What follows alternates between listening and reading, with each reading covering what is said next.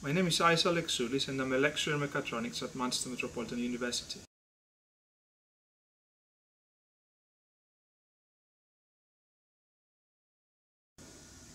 Oh right, I did like learning when I was at school.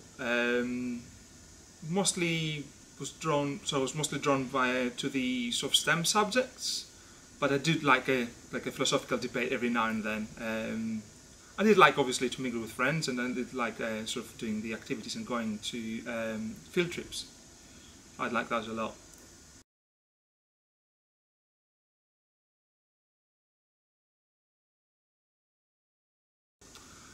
Right, I don't have much spare time, but I do lots of DIY because I have to and I enjoy it too. When I get some extra time, I do like to go ice skating from time to time or rollerblading. So that's kind of thing I do.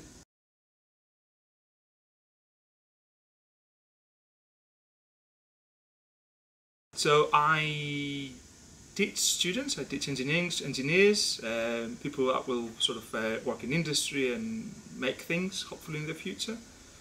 I also do research, so I look into cool stuff, sort of to apply sort of technologies that I'm familiar with into different applications and help solve problems.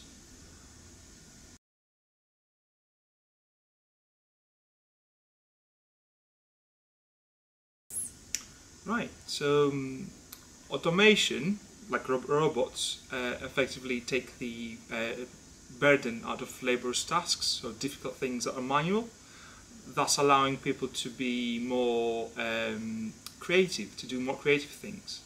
So by introducing more and more automation into different tasks, I'm hopefully allowing people to do some more interesting things with themselves.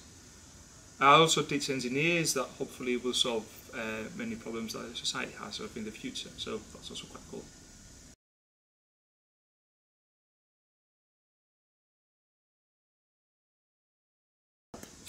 I do like its diversity. I get to learn and do a diverse range of things. Like one day I might be working with a robot like this, or a small sort of miniature factory like that, or another day I might be working with biology, sort of on whiskers of sea lions, for example, or solving water scarcity issues like in Africa, for example. So it's very, very diverse, and also getting to know a diverse range of people as well, like students and staff and my colleagues, and exchange ideas with them. I enjoy it very much.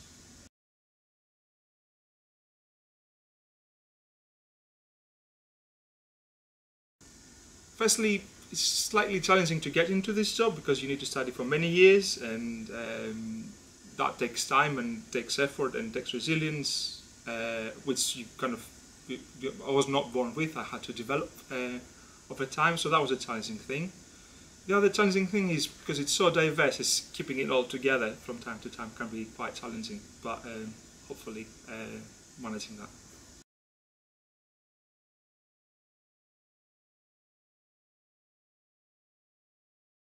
So I think the first one would be resilience.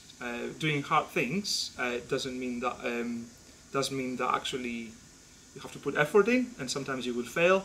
So you have to keep at it until you achieve what you set off to do. And especially when you're doing research, you never know the answers. You have to come up with the answers, and you don't get them right the first time. Or at least I don't. So that's that. Willingness to learn, an open mind. Being stuck in your ideas does not really come across quite well in our job, because you need to get input from others and to be fine to be wrong from time to time. That's not a bad thing.